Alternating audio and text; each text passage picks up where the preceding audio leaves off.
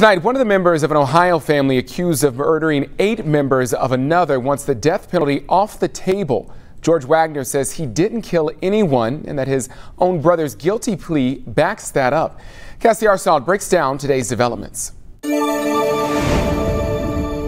murder of 8 Rodin family members was largely a mystery until April of this year, when Jake Wagner admitted to personally killing 5 of them.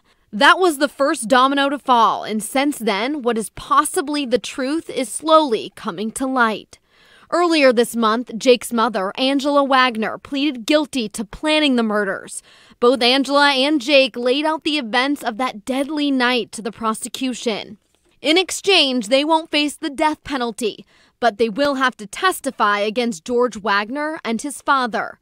Today, George isn't admitting guilt, rather reaffirming his innocence. In a court filing, lawyers for the 29-year-old lay out the argument that because he wasn't the triggerman, he's not eligible for the death penalty. In the paperwork, defense attorneys write, the state seeks to hold the death penalty over the head of George Wagner, who did not kill anybody, while it has struck a remarkable plea bargain with the actual killer of at least 5 victims, who also shot a 6th victim. The attorneys make it clear they want the death penalty and murder charges dropped because there's no DNA evidence, a recorded voluntary confession, or a video recording linking the defendant to the murder after 5 years of investigating. They go so far as to hint they will eventually seek to have the entire case dismissed for lack of sufficient evidence.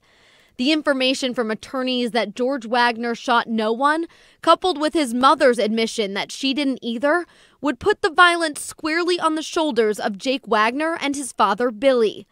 When we'll learn what Angela and Jake told prosecutors remains to be seen. Cassie Arsenault, Local 12 News. George Wagner will be back in court in a month. His father, Billy, returns in November.